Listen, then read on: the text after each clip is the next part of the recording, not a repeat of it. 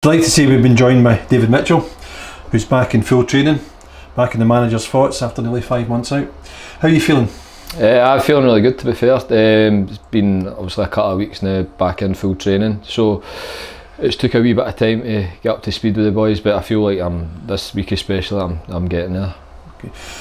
Obviously during the period of time out, I know you've been helping Mason O'Cready develop and Miles Robert develop. Do you enjoy that part of the game? I do. I've always kind of said that I'm a big believer in the goalies union and helping every goal at the club. We've also got obviously young Lewis as well, who's a proper young kid. So no, I've always done that throughout my career, so nothing really changed for me.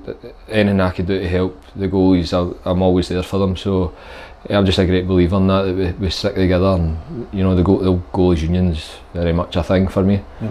Is that case now you're ready when called on?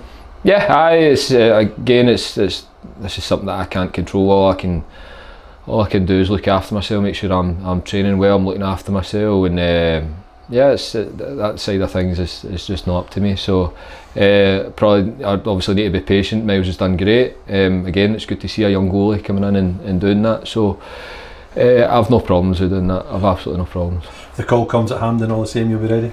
Yeah, it would be good, but listen, let's hope it's nothing goes that way. I don't like to see anything like that, but I'll be ready. I'll prepare the same way as if I was going to play. Nothing changes for me that way. You'd have played there with Stranraer, would that be right?